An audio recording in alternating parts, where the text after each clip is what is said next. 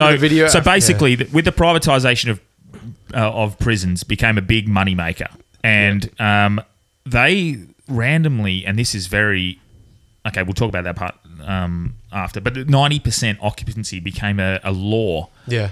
They need to fill it to reach their contracts, which is corruption at its fucking So you purest. need, if you're a privatised prison, you need to have 90% occupancy. To receive your benefits and all that, from the government, which is super fucked up. It's your own people. It's your own society. So you're wanting there to be 90%, which you need longer sentences. Fucked up to begin with. 100%.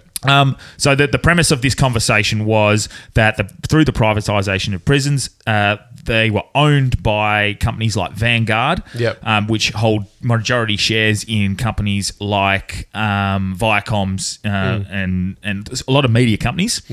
So basically, these media companies were able to help push hip hop in a way to create incarceration. Mass incarceration. So promote crime, promote drug taking, the coolness of selling drugs, exactly, coolness of being in the grind, of getting locked up, and so the meeting that apparently happened in about 1991 from memory. I'm just going off memory, and I did a bit of research into this at the time, and it fucking shook me that it was just this blatant, but. The heads of these companies, these media companies, which is so odd because the people who own the media companies also Vanguard also own these private prisons. So they're one in the same. They're in bed with each other. They can basically make a rapper famous by putting them on MTV, 100%. Entertainment Weekly. They can do this they got the as long as they push the agenda and the fucking stuff that they want to say. So they've realised that they need people in these prisons to keep making money. So why not promote the black community, which is what they were trying to, because it's predominantly hip-hop, to commit crimes, to take drugs, to be that stereotype of hip-hop.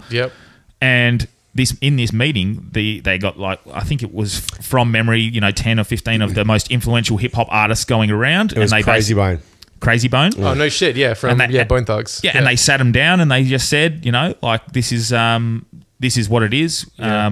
We need, and from memory, I don't know how they justified it to them. Do you remember? I don't know how they would sell it aside from money. So they were going to give them money. They were going to give them money and fame if they pushed and promoted their agenda. So violence and gang related things. And I remember a couple of these artists were like, "Fuck this! You are literally creating division. It's a racial thing. It's you're trying to incarcerate our families, our brothers, our own people, straight up, through you trying to make money." This is the quote at the end of the article. It says, "I remember many of us in the group immediately looked at each other." So this is Bone Thugs and Harmony. This is it. Looking at each other in confusion. At the time, I didn't know what a private prison was, but I wasn't the only one. Sure enough, someone asked what the prisons were and what any of this had to do with us.